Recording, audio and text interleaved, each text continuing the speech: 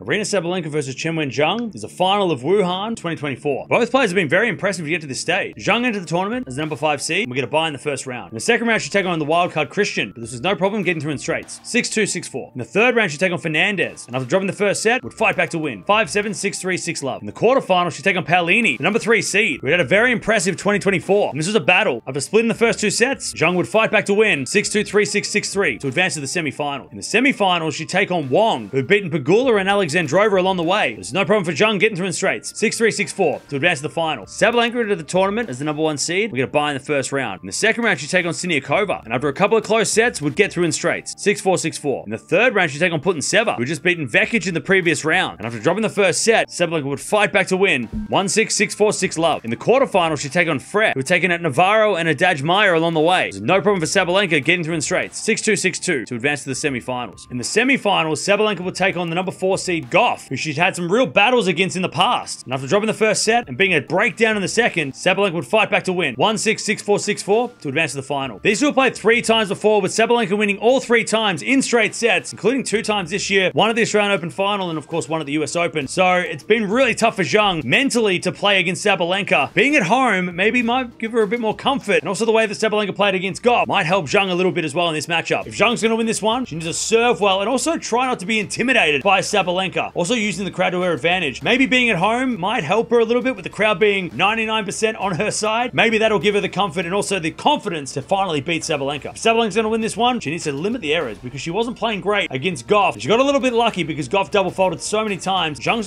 probably not going to do that in her match in this final. So Sabalenka's going to be much better and much more cleaner than she was in that semi-final. She's going to beat Zheng and win another Wuhan title. Very interesting match. I feel like this is going to be the best one they've played. I know the last 3 matches they've played have all been one-sided, but I'm still going to go with Sabalenka in 3 sets. I reckon Zheng might win her first set against Sabalenka because it is at home. It is in China for Zheng, but I'm going to go with Sabalenka in 3 sets to lift the Wuhan trophy. But let me know down in the comments below who you got winning the title.